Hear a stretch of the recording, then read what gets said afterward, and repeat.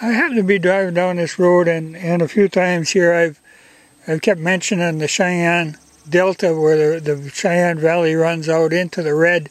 Now we're up on the Sheyenne Delta. I'll give you a little chick bag to pouring. But if you look down that way, you see how the road drops down? That's the old Lake Agassiz River bottom, the Red River Valley. And what we are on is a delta. And right at the bottom of the hill is the bridge that crosses over the Sheyenne River. But all this is sand that was washed in when the glaciers were melting. And that down below is one big flat plain made out of silt they carried out in there. Okay, this is down where the road crosses the river, but looking back toward that big hill you can see now. See, that was the shoreline of Lake Agassiz. And we got plenty of swallows. And the Sheyenne River looks, you know, relatively quiet now, but it's been over the top of this bridge before. Oh, and we got a family of ducks. See if I can't get a better view of them.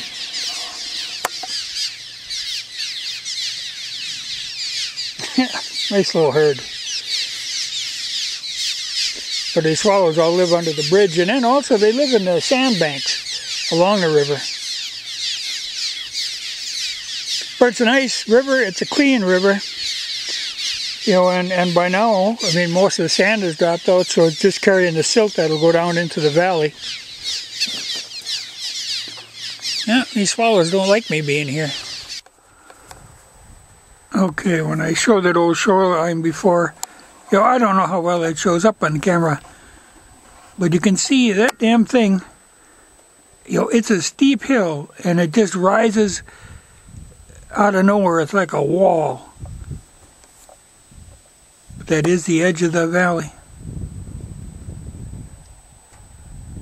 And we're about a mile away from it. Okay, here we're at a different bridge, but I was going to mention this only because of, now you see the valley here goes, well, you can't see all the way up the hill, but it goes from there all the way over to that hill over there. That's the Sheyenne River Valley. Now, this is about as narrow as it gets. You know, you're looking at about, well, a half mile. At one time, this was in the 60s, they were bound and determined they wanted to put a dam in here and flood this whole damn valley all the way back for about 20 miles. To use it for flood control. And at that time, they were going to put a dam in just a little ways over that way. About, 3/4 of a mile. And flood this whole area in here.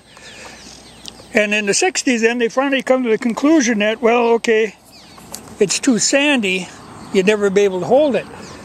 So then now, 2 years ago, I saw they had changed their plans, and they were actually planning on doing it just about a half mile over here. And, like I say, that plan could still be in the works. I tell you, you can't, you know, if the government had more money than they do, they'd be up to more mischief than they are. They got a lot of plans, you just got to make sure they don't have the money to do them. Okay, when I said about they were going to, you know, they had thought about making a lake back here, and like I say, they're still planning on it. Okay, the valley varies from like 2 to 5 miles in most places. So every time there's a narrow spot, they start thinking, ah, damn. But right here, it's about 2, maybe 3 miles across. You can see where the highway goes up on the other side. In fact, that's my cell phone tower there.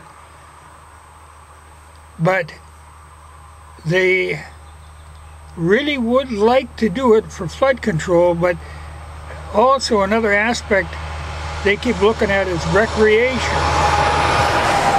And I tell you, there's nothing spookier to me than the thought of having a recreational lake right next to me, because I live on this side of the valley. It really wouldn't affect me so much. I would have 2 little bays coming into my property, but the last thing I want is to be living by a recreational area.